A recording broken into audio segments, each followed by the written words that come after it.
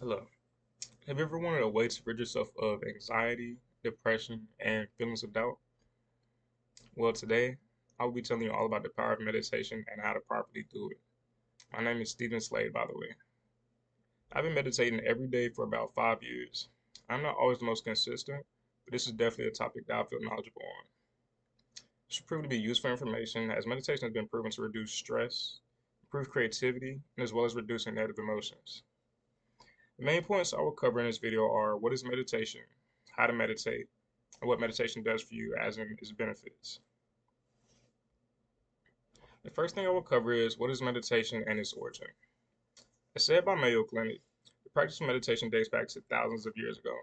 The initial purpose of meditation was to aid in a deeper comprehension of life's mysteries and sacred elements.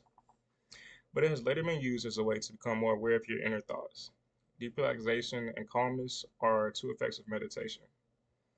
You concentrate during meditation and get rid of the constant stream of disorganized thoughts that could be stressing you out. In a way, doing this decompresses you and the millions of thoughts going throughout your head. Now I'll explain how to properly meditate. My approach to meditating is based on the popular author Mark Manson. Essentially, these are his steps on how to meditate properly. First, find a quiet, peaceful area where you may sit. I personally like to sit on my bed or the floor. The flatter the surface, the better.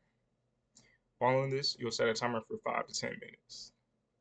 You will sit crisscross applesauce or whatever sitting position feels comfortable to you. Begin to close your eyes and take a deep breath, breathing in and out. Your focus will eventually stray from your breath and go to other things.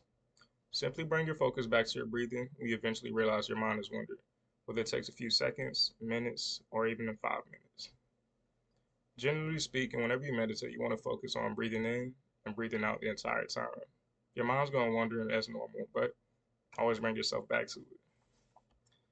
To end your meditation, gently open your eyes and acknowledge how you feel in your mind and body. Many times after meditating, I feel a wave of calmness and clarity overcome my body that lasts for the entire day. Meditation has many benefits that make your life easier. I will explain that now. Here, I have a diagram of the benefits of meditation and also how to properly do it. As you see here, the lady sitting here crisscross. She's very looks very calm, cordial, all that. The benefits I have listed are bringing harmony into your life, enhancing your mood, improving memory, increasing energy, better sleep, and reducing stress as well. Now, as said by the staff of mindful.org, techniques for mindfulness lower stress and anxiety. They're really frequently provided to people who have anxiety disorders and panic attacks as a strategy to reduce their stress. Surprisingly, studies have found that meditation retreats are more beneficial than regular holidays, lowering your stress levels and boosting your mood. By meditating and engaging in mindfulness exercises, you can also learn to control your emotions. People who practice mindfulness are more emotionally aware, more understanding, and more accepting. They also find better ways to handle being in a gloomy mood.